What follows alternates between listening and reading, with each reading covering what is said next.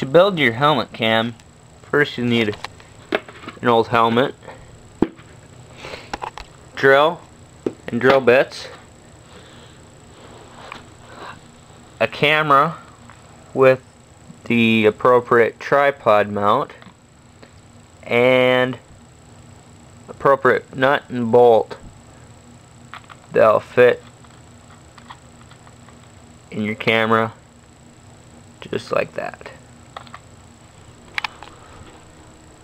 Kind of guesstimate the top of the helmet here and drill in there.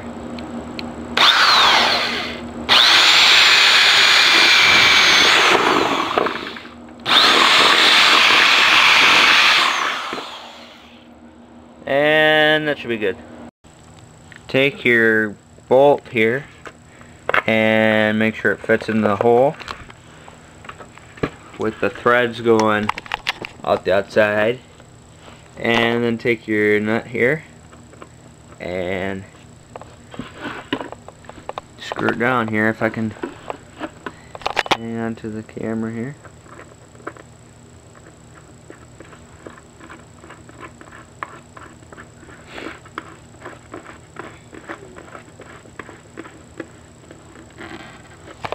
Ta-da!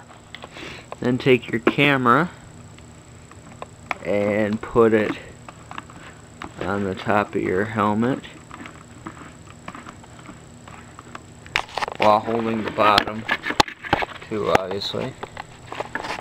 And then get where the camera wants to be aimed, front, back, side, etc.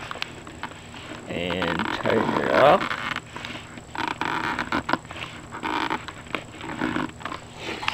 And ta-da! Helmet cam. Except it's kind of pointing upwards, but it'll work for our purpose. To give your camera some extra support, once you get your camera tightened on there, you can tighten this nut up to the camera to keep it secure so it won't wobble. And here is my 1971 Honda 175.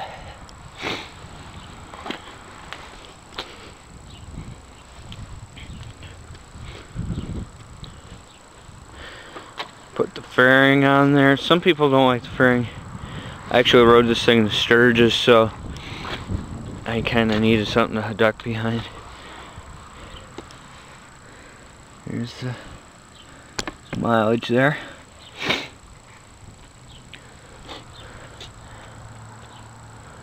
I even had to blue line that tank. It's a little rusty on the inside, so I blue lined it. And I also added some side lights, and these little LEDs flash for extra brake light power. Not too bad. Let's take her for a ride.